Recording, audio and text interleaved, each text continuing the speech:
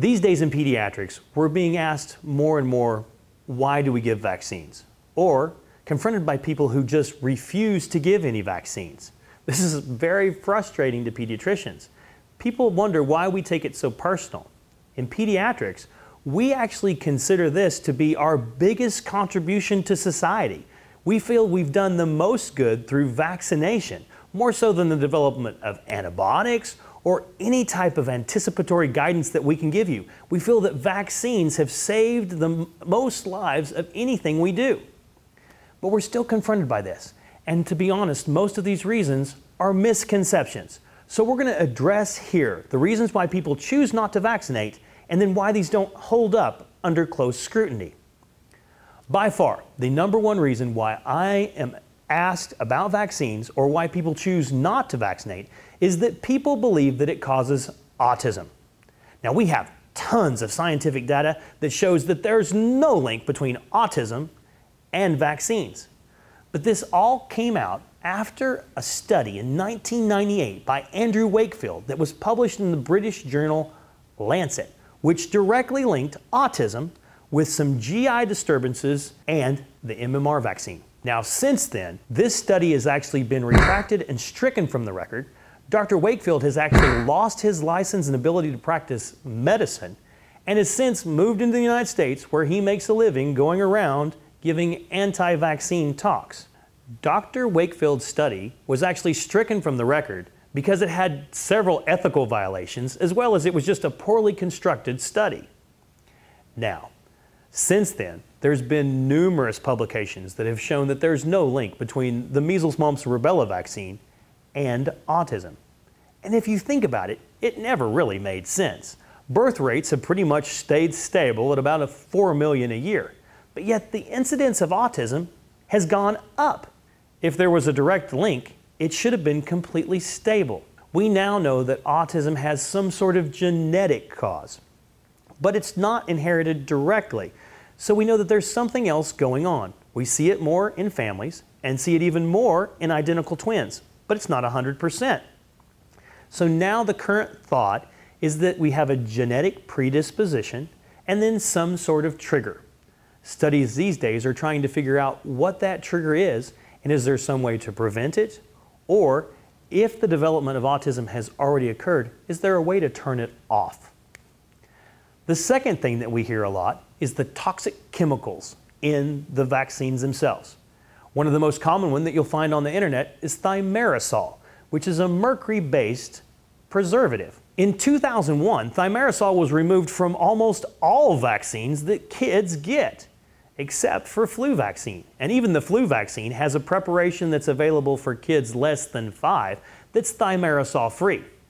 Now, this was done in 2001, removed, and there's been no change in the incidence and diagnosis of autism. And it was found to have no link. Even though it's been proven that there was no link, it still to this day is removed from all vaccines.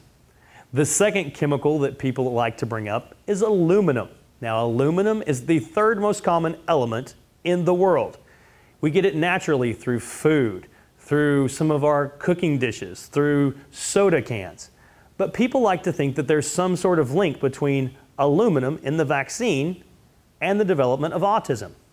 It's always interesting to me because if you added up all the vaccines that you get in the first 6 months, you get about 4.4 milligrams over that 6-month period of time. You get 7 milligrams of aluminum from breastfeeding over that same period of time. Yet we don't hear these same people against breastfeeding. There's no real link, and there's absolutely no reason to not get vaccines based on this. The third most common thing that we see is, I have a religious objection. To be honest, we live in the United States. We have freedom of religion. And if you actually came to me with a true religious objection, I have no problem with that. Now, interestingly, there is only one organized religion that has a specific anti-vaccine doctrine. It's the Dutch Reformed Church, and they have been consistent. They have been against vaccines since the development of smallpox vaccines. But every other major religion has specific leaders coming out and say, regardless of how the vaccines may have been developed, that they have no particular anti-vaccine stance. Whenever I ask somebody what their religious objection is, they always refuse to tell me, which is odd for religion because people like to share their religious views. Usually it's just some cop-out of why they don't want to get the vaccine, while I'll fill out that religious objection for their school form. Other things that we hear not uncommonly is there's so many of them. It's just overwhelming their immune system, which again is interesting to people who have a scientific background because there are 10 times more bacterial cells in our body than there are human cells. Our body does fine taking all these onslaughts, constantly diffusing them and keeping them from causing disease. Trust me, when we get a vaccine, our body just flexes its muscle and goes on its way. Now, that's not to say that if you're already severely sick, adding one more brick on the pile couldn't make things worse.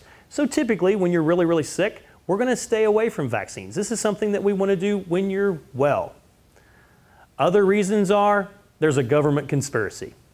It's hard to argue against a government conspiracy because by its very definition, we don't know about it. But I can tell you, a physician is not controlled by the government. We have our kids' best interests at heart. A perfect example of this is the Rotoshield vaccine, which came out in 1998. It was licensed, and not long after it started being used, it was noted by physicians that there was an increase in a condition called intussusception. Intussusception was where the intestines actually telescoped into themselves and caused a blockage. Well, by 1999, this vaccine was actually pulled off the market because doctors were noting that this was happening.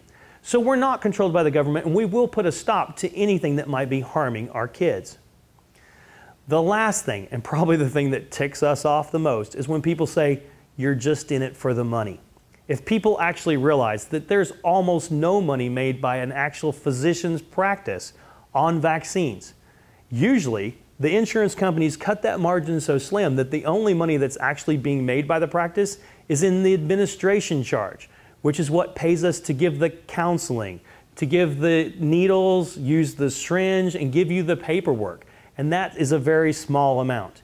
In fact, a lot of doctors' offices across the country have quit carrying vaccines because it's such a huge financial burden. It's the most expensive thing that I have in my office on a monthly basis. Another common reason not to vaccinate that's given to us is that these diseases, they're rare and they weren't that bad, which is always interesting because that's actually proof that the vaccine worked and that these numbers have gotten increasingly low and people are threatening to repeat history. Now, interestingly, this has already happened. There have been times where we've cut back on the vaccination rates and these diseases started reappearing. The other thing is there are diseases that were rare even before the vaccines came out, but they were so deadly that if you got them, they would kill you. So our goal was, even though the number was minute, to try and prevent that from happening. Because if it's your child, it's a huge number. So those are the most common reasons that we hear why people don't want to get vaccines. Hopefully, with what I've been able to tell you, you'll look more in depth at what you find on the internet as to why people don't vaccinate and try and investigate it a little further so that you make a good, educated decision as to why you wouldn't vaccinate your child.